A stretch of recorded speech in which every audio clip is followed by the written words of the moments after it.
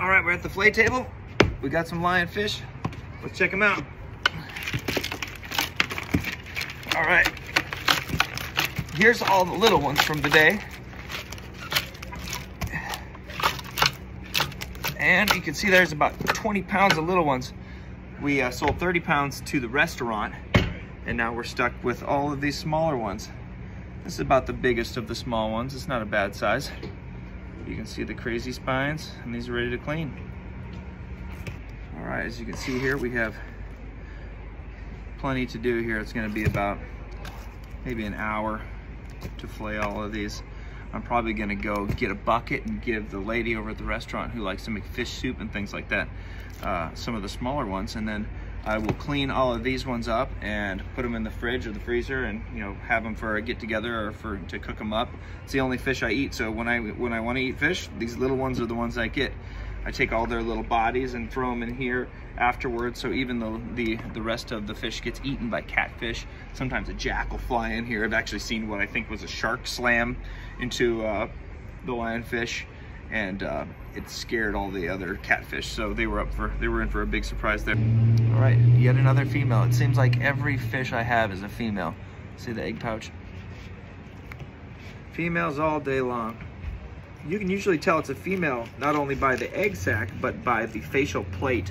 The facial plates are usually really spiky on a male because they use those to fend off other males from the female they're going after, or to kind of fight for territory on a reef area if they were needing to. Usually it's a threat display. They'll wrestle with them. They'll put their faces together and fight and wrangle around, and that's why they have them. But the females, of course, don't need to do that, so they have very small face plates, and they're much easier to fillet because when you put your fingers against them, it's not super duper sharp and it doesn't poke into your finger. So that's always nice. Here's the catfish caviar. Now, people always say they want to see this, so here we go. So these catfish are going to town on all of this tasty stuff, flipping and flopping. Every time we drop one in, they just go bonkers and they love it. So these fish are originally from the South Pacific, so Oceania all the way up to Asia. And we have extreme overpopulations. When I visited Asia recently, I saw 2 red lionfish the entire time I was there. And today I saw, with combined total of about 100. So in one day I saw 100, and over in Asia, where they're supposed to be, in 30 dives. Today I did 3 dives. In 30 dives, I saw 2. I saw a bunch of other species of lionfish, more of them, but of this specific species, I saw 2. So that is the problem here. People say, oh, these are just fish, leave them alone, or they're not invasive, you're crazy. Listen, guys, that is simply not true. These are extremely, extremely invasive. They have no animals to kill them, so we're just trying to help balance the ecosystem until a predator finally emerges. But unfortunately, that's not going to be until long after I'm dead and gone. Believe you me, it'll take 1,000 years. I don't know. I'm not a scientist, but it'll take a heck of a long time for these fish to start being eaten at the level they need to be eaten for this to make a dent in their population. The fish desperately would love to eat lionfish, but they can't figure out how to do it because they're so well protected, and it's not worth getting poked in the face. So every time they come to take a bite of this fish, it turns and it protects them. Every time they try to get at it and it pokes them in the face, and they say, whoa, I'm backing off. I'm not gonna try to eat that fish. Forget that, hurts too bad, I'll move on. That's the problem. Over where they're from, they have a lot of other fish that have figured out ways around that, or maybe the venom isn't quite as bad, it doesn't hurt as bad, so maybe they choose to put up with the pain. Another thing too is there's just far more of those predators. Larger groupers, they have white-tip reef sharks and gray reef sharks that hunt the reef indiscriminately, hunting anything that moves.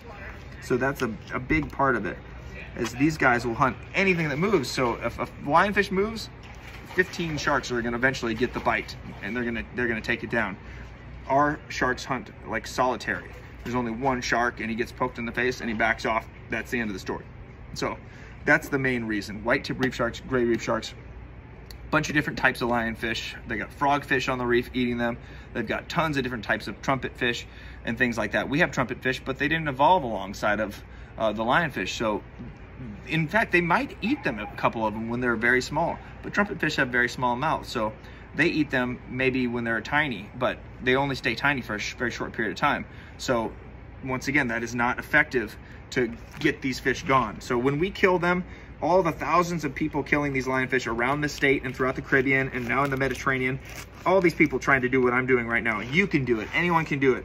I encourage you to. This is not special. I'm not trying to be like, oh, this guy's the only guy who does this. A lot of people do this, but we do specialize only in lionfish.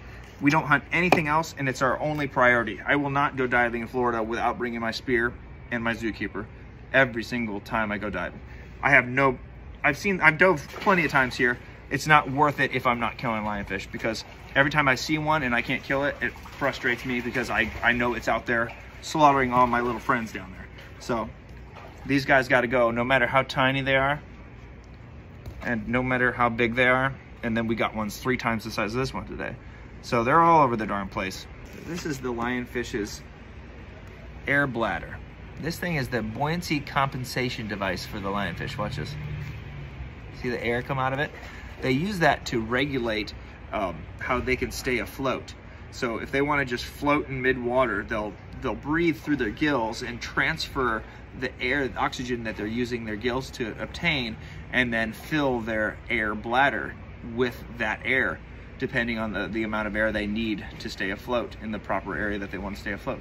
So they can stay on the underside of a cave and cling to the top of the cave by filling their air bladder, and then that kind of lifts them up more, and then they can easily just cling upside down to a bottom of a cave. And then they also use their little fins here as like a finger. As you can see here, these are like little fingers, and they use those to grip rocks. And they're not the only fish that does that. Almost tons of different reef fish actually do that. Even groupers, they use their fins as feet. And then such fish as like frogfish have actually adapted to have those fins actually change into feet. So evolution is crazy. They all started off originally as just a basic fish shape, and then hundreds of different shapes, sizes, fins going this way, fins going that way. These guys have venom, some don't have venom, some have glowing body parts that have a iridescent glow to them that emit a certain light that only certain fish can see.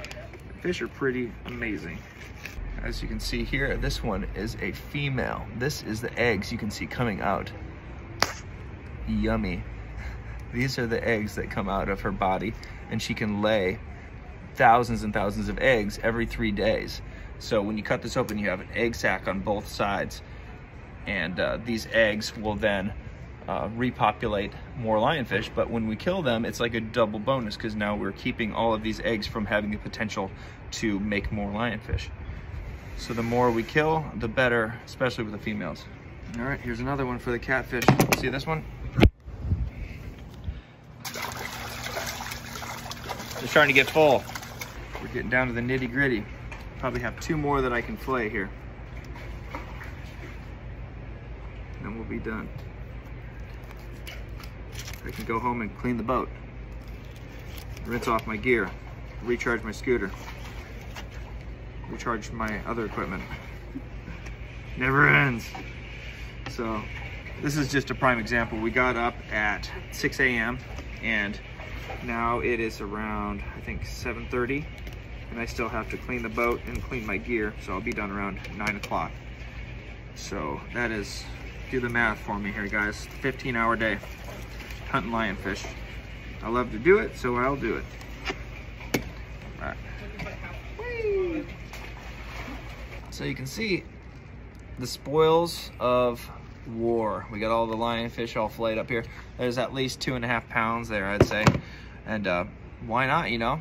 You transfer over a bunch of little tiny fish and you get enough food for 10 or 15 people to have fish tacos. So, woo! Keep getting those lionfish, and we'll talk to you guys later.